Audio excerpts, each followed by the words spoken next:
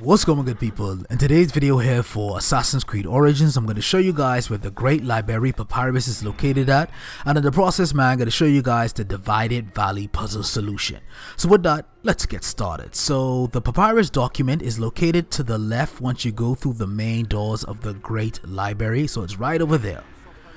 Right, so what you want to do, man, is proceed off in this direction and then make your way left. You primarily need to stay in the building. So for example, if you try to go left by going outside, you might have a little bit of difficulty accessing the documentation. You shall not pass. So make a U-turn, come off in this pathway, and then right over here near the base of the staircase is where the Papyrus documentation is located at. So I'm going to show you guys exactly where this is at on the map. So we zoom all the way out so you can see which city I'm in, and zoom all the way in, and then zoom in some more. As you can see, in the left hand side is where the documentation is at.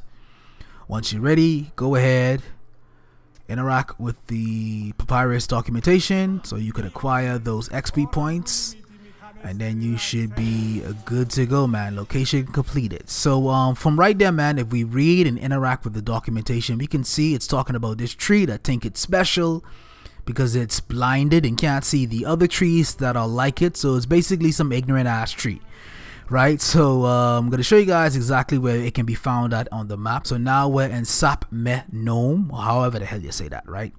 So kind of in the center of this main area. You can fast travel to one of the easier to access location, but right near where the crocodile lair is at is kind of where you can find the documentation, man. So let me show you guys a better view, perhaps a bird-eyes view.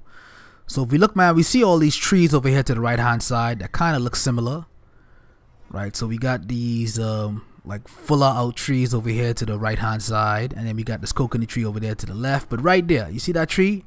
That's a lonely full tree by all these other coconut trees. So think it kind of special. You ain't special, bruh. So all your brethren on the other side, you just over here by yourself and you just don't know it.